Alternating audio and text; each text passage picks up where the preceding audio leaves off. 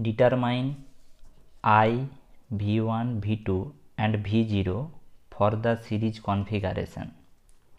Here a silicon diode is used in forward bias condition. Now we draw a equivalent circuit. Here this is source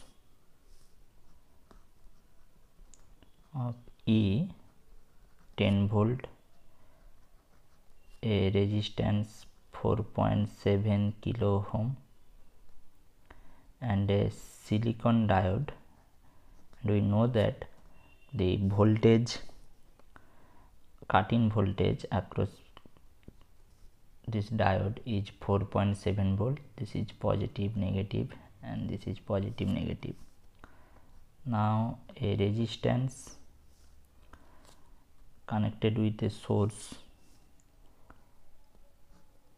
is minus plus is 5 volt,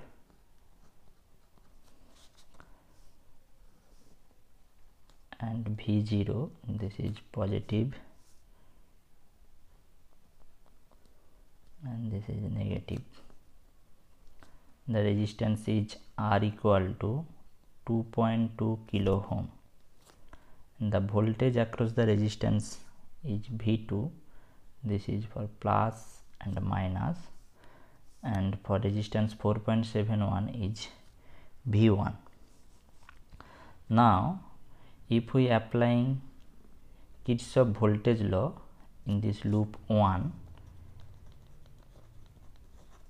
here minus to plus, so this is plus E, plus to minus, so this is minus V1, plus to minus, so this is minus,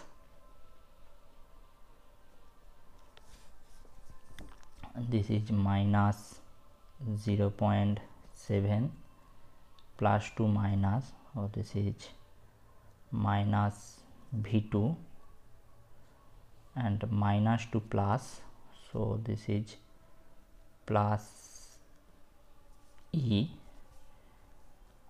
this is E1 and E2, let's say E1 and E2 equal to 0. Now E1 is 10 and V1 is, if a current I flowing through the circuit, so this is minus I into 4.7 into 10 to the power 3 minus 0.7, and for V2 here also current I, so for V2 minus I into 2.2 into 10 to the power 3, and for E2 is minus to plus, so plus 5 is equal to 0. So this is 15 minus 0.7 equal to I into 4.7 plus 2.2 into 10 to the power 3. So I is basically 14.3 by 6.9 into 10 to the power 3. So the value of I is 2.072 milliampere. Now voltage across the resistance R1, this is V1 is equal to I into R1, so here I is 2.072 into 10 to the power minus 3, and R is 4.7 into 10 to the power 3, so V1 is equal to 9.74 volt, and for V2 is I is 2.072 into 10 to the power minus 3, and resistance is 2.2 into 10 to the power 3, so V2 is 4.56 volt.